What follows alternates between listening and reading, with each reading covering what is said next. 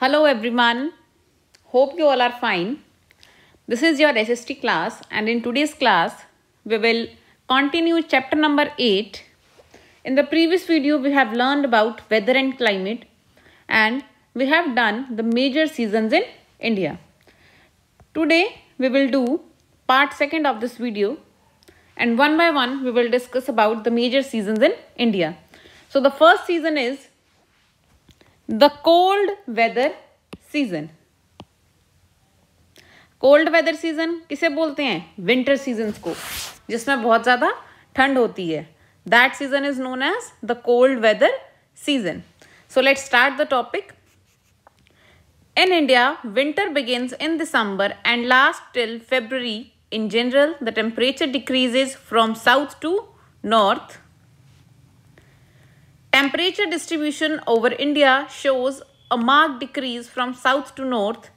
The mean January day temperature in Chennai and Hyderabad is about 24 degree to 25 degrees Celsius, while in the northern plains it is about 10 degree to 15 degrees Celsius. The days are warm, the nights are cold and slight frost is common in certain parts. तो क्या होता है ठंड के time पे? जो हमारी winter season होता है ये दिसंबर से स्टार्ट होता है. वी ऑल नो दिसंबर से स्टार्ट होता है और कब तक रहेगा? फरवरी तक. फरवरी तक ये सीजन रहता है हमारा. इस टाइम पे क्या होता है, जो टेम्परेचर होता है यानी कि जो तापमान होता है हमारे एटमॉस्फेयर में वो कितना रह जाता है? वो कम होता रहता है, वो बढ़ता नहीं है. वो कम होने के कारण कोल्ड वेदर सीजन जो है वो आता है, हमें ठंड लगनी स्टार्ट हो जाती है. और ये जो टेम्परेचर है ये डिक्रीज कैसे होता है? From south to north. South से डिक्रीज होता हुआ ये नॉर्थ की तरफ बढ़ता रहता है. इंडिया का जो टेम्परेचर है जो कि साउथ से नॉर्थ की तरफ आते आते कम होता रहता है. जैसे कि एग्जांपल दिया इन्होंने, the mean January day temperature in Chennai and Hyderabad is about 24 degree to 25 degree Celsius. देखो चेन्नई और हैदराबाद हमारे साउथ में आते हैं तो साउथ का जो टेम्परेचर रहेगा वो कितना होता है? 24 डिग्री से 25 डिग्री सेल्सियस तक, यानी कि मॉडरेट टेम्परेचर है. लेकिन अगर नॉर्थ की साइड आ जाओ, नॉर्दर्न प्लेन्स की तरफ, तो दिसंबर टू फरवरी में ये टेम्परेचर कितना हो जाता है? 10 से 15 डिग्री सेल्सियस. ठीक है. इस टाइम पे क्या होता है, जो दिन होते हैं वो वार्म होते हैं. वार्म यानी कि ना गर्मी होती है ना सर्दी होती है. और जो नाइट्स होती हैं वो क्या होती हैं? कोल्ड होती हैं. कोल्ड यानी कि बहुत ठंड होती है और कई जगह तो क्या होता है, ओस भी गिरती है, बर्फ भी जमती है और धुंध भी होने के चांसेस होते हैं. नेक्स्ट है the weather during this season is delightfully fine, characterised bye clear skies, low temperature and humidity, feeble winds and rainless days. अब उसके करेक्टरिस्टिक्स बताई हैं, खासियत बताई हैं कि इस टाइम पे मौसम की खासियत क्या होती है. देखो मौसम कैसा होगा, जो हमारा स्काई रहता है ये एकदम क्लियर रहेगा, जो आसमान है वो क्लियर रहता है, टेम्परेचर कम होता है और ह्यूमिडिटी भी कम होती है. ह्यूमिडिटी यानी कि जैसे गर्मियों में हो जाता है ना, चिप चिप करने लग जाता है आपकी बॉडी में, तो वो इस टाइम पे नहीं होती है. ठीक है. हल्की हल्की हवा चलती है और ये रेनलेस डेज होते हैं. रेनलेस डेज यानी कि ऐसे दिन जब बारिश नहीं होती है. तो ये था हमारा the cold weather season. Next हम करेंगे द हॉट वेदर सीजन, जिसे हम समर बोलते हैं. The hot weather season is known as summer season. So let's start. Due to the northward movement of the sun, the hot weather और the summer season it experience from the middle of March to June. In March, the highest day temperature of about 38 degrees Celsius occurred in the Deccan Plateau. In April,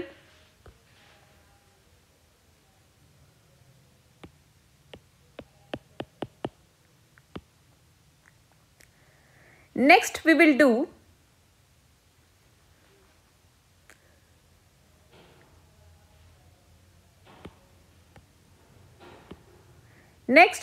do the hot weather season, जिसे कि हम summers बोलते हैं. गर्मी की छुट्टियां सबको याद रहती हैं. Next we will do the hot weather season, that is known as the summer season. Due to the northward movement of the sun, the hot weather or the summer season It experienced from the middle of March to June. In March, the highest day temperature of about 38 degrees Celsius occurred in the Deccan Plateau. In April, the highest temperature of 38 degrees Celsius to 43 degrees Celsius were recorded in Gujarat and Madhya Pradesh. In June, the temperature may be as high as 48 degrees Celsius in the northwest. In northern India, it is thus a period of rising temperature. In the drier northwest, the dry hot winds known as loo are most frequently. Evening dust storms are very common in Punjab, Delhi, Haryana, Uttar Pradesh and Bihar. आप सबको पता है कि hot season में यानी कि summer season में क्या होता है, बहुत ज़्यादा गर्मी पड़ती है। बहुत ज़्यादा गर्मी कब पड़ती है? मार्च से लेके जून तक। आपको जून की हॉलीडेज भी मिलती हैं इसीलिए।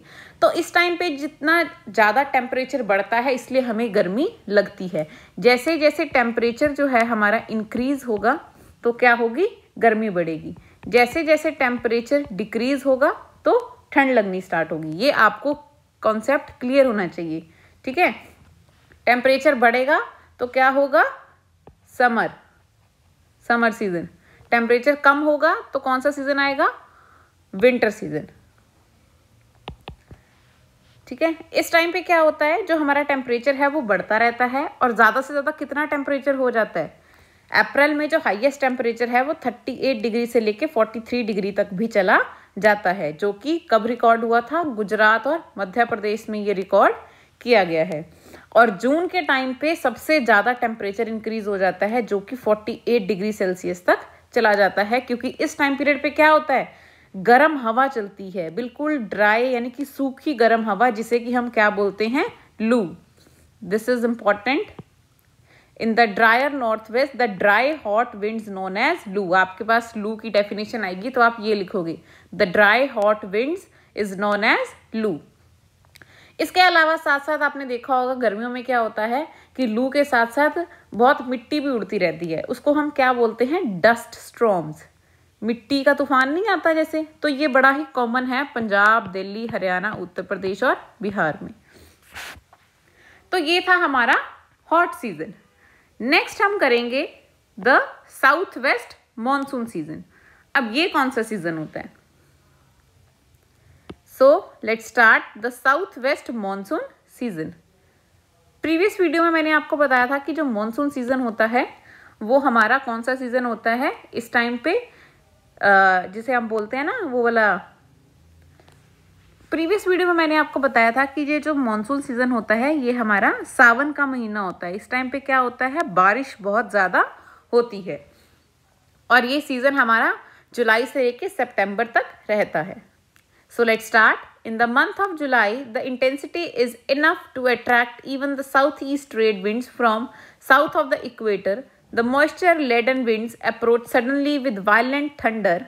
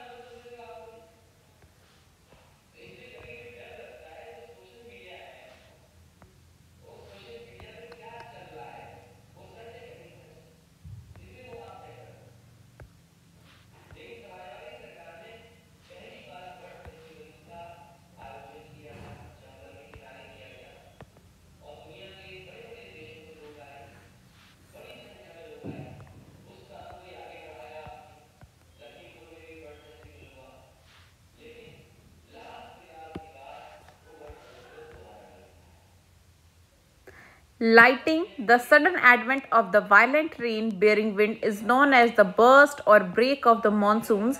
The monsoons are characterized by the alteration of heavy rains with general or partial breaks. This in turn lead to uncertain and uneven distribution of rainfall, causing flood on the one hand and dry spells on the other. तो क्या है हमारे जो south west monsoon season है, ये हमारा जुलाई से लेके सितंबर तक रहता है। इस टाइम पे क्या होता है कि जो रेन है वो किस साइड से आती हैं, देखो साउथ ईस्ट ट्रेड विंड्स जो हैं वो साउथ के इक्वेटर से आती हैं। साउथ ईस्ट कौन सी डायरेक्शन हुई, हमारी 4 डायरेक्शंस होती हैं ना, नॉर्थ, साउथ, ईस्ट और वेस्ट। तो साउथ ईस्ट कौन सी होगी हमारी, साउथ ईस्ट होगी ये वाली डायरेक्शन, इसको हम बोलते हैं south east direction. South east direction से ये विंड्स कहाँ तक पहुँच जाती हैं, हमारे सेंटर इक्वेटर तक आती हैं। इक्वेटर बोलते हैं सेंटर पार्ट को, जो हमारे हेमिस्फेयर को इक्वल पार्ट्स में डिवाइड करता है, उसे बोलते हैं इक्वेटर। इक्वेटर तक आती हुई ये जब ठंडी हवाएं, थंडर स्टॉर्म अपने साथ लेके आती हैं, बिजली कड़कती है, ठीक है, आपस में बादल टकराते हैं, तो उस टाइम पे क्या होता है कि बिजली कड़कनी स्टार्ट हो जाती है। बिजली गरजती है ना, ऐसे ऐसे बिजली गरजती है बादलों में, तो वो इनके कारण होती है। जब आपस में हमारे नेगेटिव आयंस और पॉजिटिव आयन टकराते हैं तो बिजली कड़कती है। तो ये बारिश उस टाइम पे जब ये आपस में बादल टकराए तो उस टाइम पे क्या होता है, एकदम से बारिश होती है, वो फटने शुरू हो जाती हैं और उस टाइम पे क्या होता है, मॉनसून स्टार्ट हो जाता है, यानी कि सावन का महीना स्टार्ट हो जाता है। मॉनसून जो है ये हर जगह अलग अलग उसमें आता है। हमारा मॉनसून जो है ये क्या होता है कि इसके अलग अलग कैरेक्टरिस्टिक्स हैं। देखो कई जगहों पे तो नॉर्मल बारिश होती है, कुछ जगह पे बहुत ज़्यादा बारिश होती है कि वहाँ फ्लड ही आ जाती है, कुछ जगह ऐसी हैं जहाँ पे होती ही नहीं है, ड्रॉट हो जाता है, बिल्कुल सूखा पड़ा होता है। तो इसकी जो है हर जगह पे अलग अलग स्पेशलाइजेशन है। ऐसा नहीं हम कह सकते कि हर जगह पे पूरे इंडिया में बारिश ही आ रही है। पूरे इंडिया में भी अलग, जैसे आप न्यूज़ सुनते हो उत्तराखंड में बादल फट गया, ठीक है, और देहरादून में फ्लड आ गई, तो ये सब क्या है, ये मॉनसून सीजन पे हर जगह हिली एरियाज होते हैं, वहाँ पे मॉनसून का प्रभाव जो है, इफेक्ट जो है वो बहुत ज़्यादा होता है। ठीक है, 3 सीजन हमने किए, the cold weather season, the hot weather season और the south west monsoon season. Last जो हमारा सीजन आता है वो है हमारा the autumn season. Autumn season हम किसे बोलते हैं, इसे मैंने आपको प्रीवियस वीडियो में बताया था कि हम इसे retreating south west monsoon season भी बोलते हैं। By October, the intensity of rainfall become much less. The southwesterly monsoon winds gradually retreat, leaving Punjab by September, the Ganga Delta by late October, and southern India by early November. This is one of the most beautiful season as the winds are cool and you can see all the trees shedding their autumn leaves. This is also a transition place with winter season taking over slowly.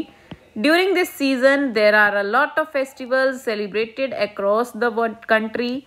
This includes Durga Puja, Dashehra, Navratri, Pratyushyam Parva. अब देखो autumn season कौन सा season है, ये हमारा पतझड़ वाला season होता है। इस टाइम पे क्या होता है कि जो बारिशें होती हैं वो हल्की हल्की बंद होनी शुरू हो जाती हैं और हल्की हल्की ठंडी ठंडी हवा चलनी स्टार्ट हो जाती है। ये सबसे ब्यूटीफुल सीज़न इसलिए है क्योंकि इस टाइम पे जो पेड़ हैं वो सारे अपनी लीव्स को शेड कर देते हैं, यानी कि पतझड़ का मौसम भी इसे बोला जाता है। पेड़ों पे कोई भी पत्ते नहीं रहते हैं, वो नई लीव्स उस टाइम पे उन पेड़ों पर आनी स्टार्ट हो जाती हैं और धीरे धीरे साथ ही विंटर का सीज़न भी आने लगता है। तो ये पीरियड जो है ये सबको बहुत अच्छा लगता है क्योंकि इस टाइम पे ना गर्मी होती है और ना ही सर्दी होती है। और साथ ही साथ जब ये सीज़न आता है इसके साथ साथ इस सीज़न में बहुत सारे जो फेस्टिवल्स हैं वो भी सेलिब्रेट किए जाते हैं, जैसे दुर्गा पूजा हो गई, दशहरा हो गया, नवरात्रि हो गई, दिवाली हो गई, ये सब हम ऑटम सीजन में ही सेलिब्रेट करते हैं। तो इस वीडियो में हमने सारे सीजन्स के बारे में अच्छे से पढ़ लिया है। होप आपको समझ आया होगा। If you have any doubt please comment in the comment section. Okay, thank you.